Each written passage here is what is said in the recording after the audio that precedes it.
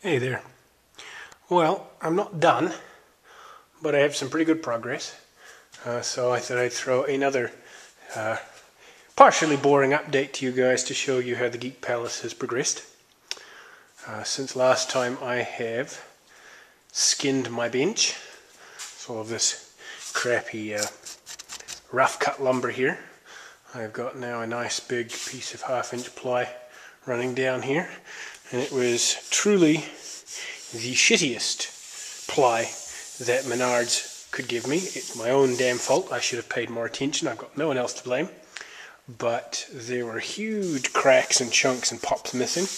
So we've had to fill it with wood putty. But it makes a nice smooth surface after copious sanding, of course. So I can begin to do some fiddling. I've got my oscilloscope, hookup wire, soldering gun, etc., etc. So I'm ready to begin fiddling. I haven't quite organized my wife's stuff yet. My wife is also supposed to be in here with her scrapbooking group. At the moment, one of the 2 discs, there's a long one there, that she's supposed to use is covered in octane, so I kind of got to find a home for all of those. I'm going to move my pool table as well, but we have my shelves, which I didn't really get to gloat on last time, so I'll tell you about. Some of the shelves from the basement of the old house are now set up. I have a row of machines here, and all of my racks in the basement are now finally in one place. So my shelves from the basement are passable at best. I actually stood on one. You can kind of see the damage here, and the whole damn thing buckled. Yeah, again, like the bench top, no one to blame but myself.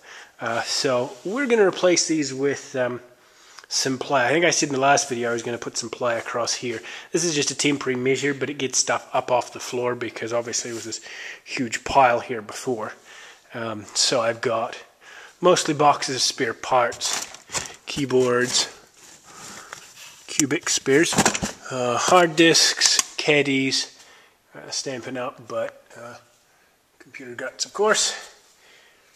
Bench supplies, bits and pieces, A64s, random cables.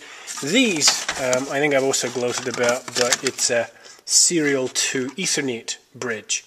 You program it up, give it an IP address, what have you, and then whatever's attached to the serial gets bridged onto the Ethernet. And I've got quite a few of them, so a big thanks to Matt for that one.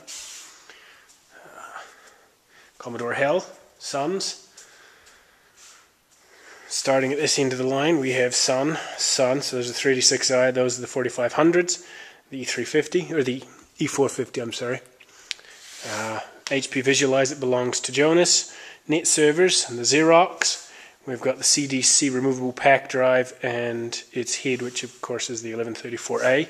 I know I will continue with another one of these. I loaned the boards to a friend of mine to test them, so hopefully we'll get that back. Along with the digitals, we have 2 VAXs. There's a floppy drive for the 1134. We have IBM R6000, the IBM 5324. And this is the baby brother to that. That is the ECL version. This is the up-to-date compact. So all of this stuff in this machine here, obviously missing the big quad hard disks and the beautiful 8-inch CD jukebox, but this is binary compatible. And then next to it is the solid state storage array. And this is actually DASDA, which is an IBM protocol, or at least usually used by IBM, so I'm putting it in the IBM section. We have my Series 1 rack, and then Onyx 2s. And I think I'm going to start fiddling with these in short order. Now I have power supplies for them, so we'll see if we can get a couple of these hooked together and have something interesting happen. I have my Sun rack, which embarrassingly at the moment has, let's take off the front panel, a NCR brand SCSI RAID array, and then, come on,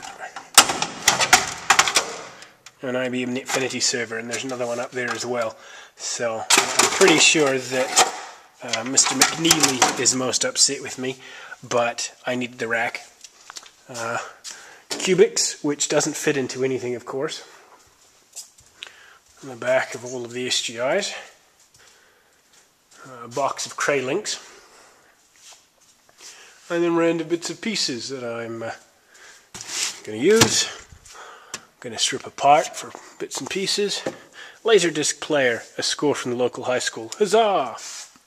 Commodores, Sun manuals, power supplies from Sun Spark Arrays, copious amounts of cabling, which is so light that I'm not sure what the hell I'm going to do with it, but there you have it. More cabling. Random octane. Box of boards. Commodore magazines. Random bits and pieces. More random bits and pieces. Yeah, Christmas. And then, what's that? Oh, a hidden crankshaft from a Triumph, and then Triumph guts over there. So, progress, real progress. Looks kind of organized. Still got a bit of floor space we'll have to use up, but not too bad. Oh, my shelves. I was going to gloat about my shelves. So, these shelves are constructed of 4x2s with a 3/4 inch ply top. They are 11 feet long, which means that I've got an 8 feet section here and then a 3 foot section here joined. They have a center stringer as well, and it's reinforced on the back, and then 2x4s up and down. Now each one of these weighs, just the shelf alone, so, you know, 11 feet of 3/4 inch ply and then the 2x4s and the stringers, probably about 120 pounds. So it actually took two of us to put this idiotic thing in place, and to do it, I had 2x4s that I put under here as shims, put this on top of it, zipped it in, made sure it was straight, took the 2x4s out, and then I set them on top of here between this shelf and this shelf. I cut them to the right length, put this on top, zipped them in, again made sure it was straight, and then took a couple inches off the 2x4, pulled it out, put it there, put this shelf on, and all the way up, because we needed, you know, this had to sit on something to support its weight because it was so damn heavy. And, well, it's obviously taller than I am by 6 or so inches from my reach, which isn't saying much because I'm a bloody midget practically, but it's, I think I worked it out to be just a shade over 8 feet in height, and as you can see, has most of my monitors on it. I need to get rid of a bunch of these, unfortunately. A lot of them are bumped, but the cost of getting rid of monitors is horrendous. In fact, tonight there was a recycling day, which I've only just remembered about, I realize, so it does me no freaking good right now. But you can get rid of a computer, mainframe. They said, like anybody around here has a mainframe. Well, aside from me. You can get rid of a computer for free. They just take them. Monitors were $15 a pop. So, yeah, obviously I was not going anywhere. My dear friend Tarsi210, who helped me put this damn mess together and helped with bringing all of this crap out of my basement and moving here and such like that, my poor right-hand man that gets sucked into all of this crap, he has 48 monitors and all-in-ones that he needs to get rid of. 48! As he's a collector like myself. Now, at $15 a pop, yeah, I don't think so. So we're still kind of working on this one, but, well, anyways. So I've gloated about my shelves. I've told you about my shit-tastic steel shelves that I'm going to get rid of. My Sun guts that are up there. Beowulf radio gear. Octanes. Racks upon racks. And some vague organization.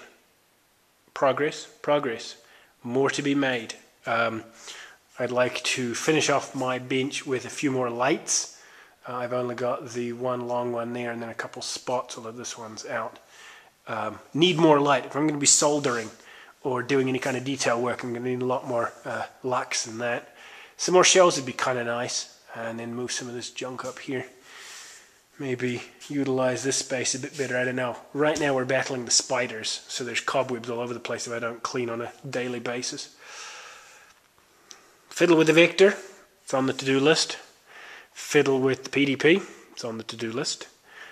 Refresh my memory on the IBM, definitely on the to-do list. A lot of work there.